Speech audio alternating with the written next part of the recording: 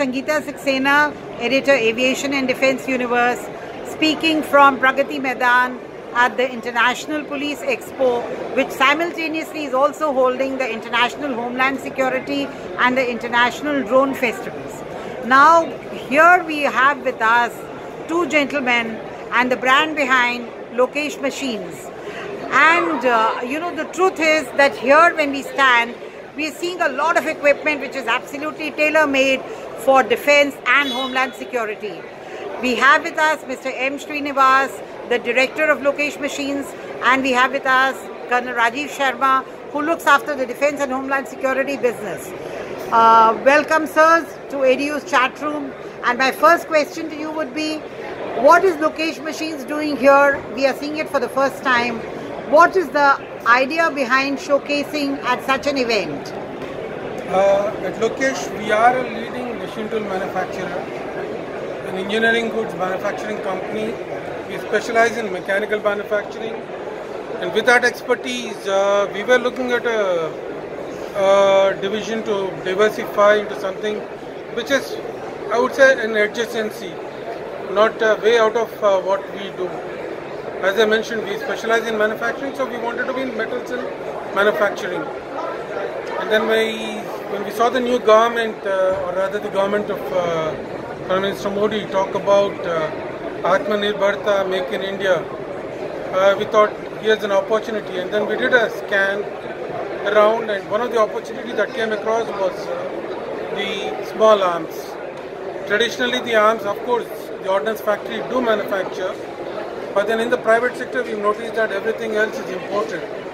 So therefore, we thought, why not we start that? And in line with that, we associated with ARD, which is a division of DRDO. And we were fortunate enough to participate with them in a completely new development of one of its kind. First time in India, we manufactured a 9x19mm a machine pistol. That's perhaps just the beginning, and we would also be manufacturing some components for the light machine gun, and hopefully that would pave way for future new models. Right, sir. And now we move to Colonel Sharma. Colonel Sharma, you are the man who's also been a user, and to understand this, who better than you to tell us about it?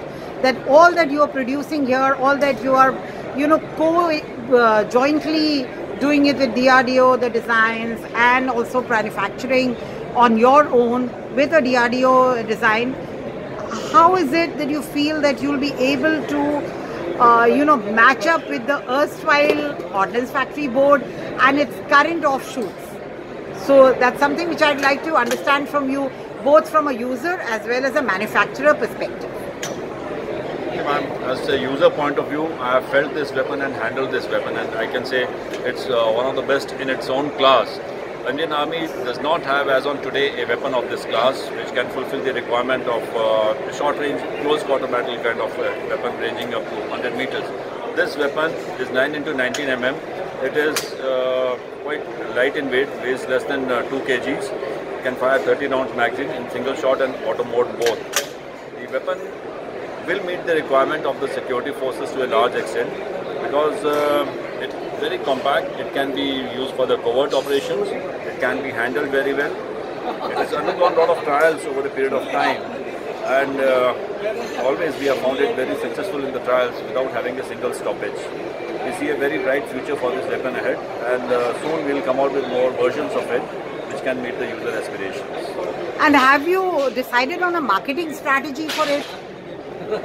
Because we have a complete homeland security market and a defense force. So what is the marketing strategy you've planned for it?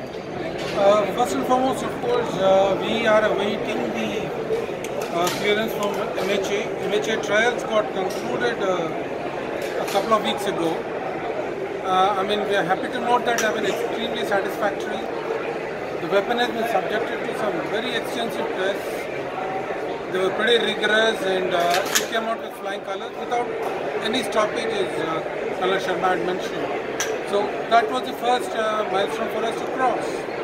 And then, of course, now we would directly approaching the respective procurement cells of all the state governments as well. And then we are going to put in our own, I would say, register ourselves with MHA, and perhaps they would have us as a preferred vendor. I mean, in case the respective state agencies who take the MHA support for procurement, whenever there is a requirement, they should MHA would themselves pitch in our company. This is truly India. Yeah. Atmanirbhar Bharat, made in India. This weapon fulfills the requirement. There is no imported component. There's no imported component at all. No, it's totally Indian. Everything is. That's wonderful. That's wonderful. An IDDM class of product, indigenously designed and manufactured also. Yes, absolutely. But that is wonderful, absolutely, to hear in times of Atmanirbhar Bharat and Make in India. When you hear that something is 100% indigenous, it really gives a great moment of pride to the Indian and India. Now, to understand this, you have your, is it the first time you have such a product you are manufacturing? Or what about the training of the manpower which is going to manufacture? How do you plan to do everything finally? Manufacturing is our forte. We manufacture auto components which are very precise, and they go into the heart of an engine, an IC engine. And therefore, given that kind of a technology or the expertise that we have, it wasn't very difficult for our people to adopt to manufacture the small weapons. So, again, I assure you that our people are very well qualified. They're very, I would say, trained to handle these kind of components. That's point number one. And the second part, of course, is for the first range of weapons, we have collaborated with ARDE and the Indian Army. Of course, we would continue to extend our, the technology and the association with them. And simultaneously, yes, we will have our own designers as well, who are very good at engineering design. They know how to understand the customer's requirement and accordingly design the product. So that's how we do it. And your manufacturing facility is based out of where? We are located at Hyderabad, Retd manufacturing, and we are coming out with a greenfield project exclusively for the weapon manufacturing. Thank you very much, Mr. Srinivas and Kal Sharma. Wonderful, actually to know that, somebody is doing an absolutely Indian drive for an absolute Indian requirement. And next time when we meet, we will go beyond talking about Indian requirement. We'll also talk about your, prospective export market. But we begin from here. Wish you all the best. Thanks, sir.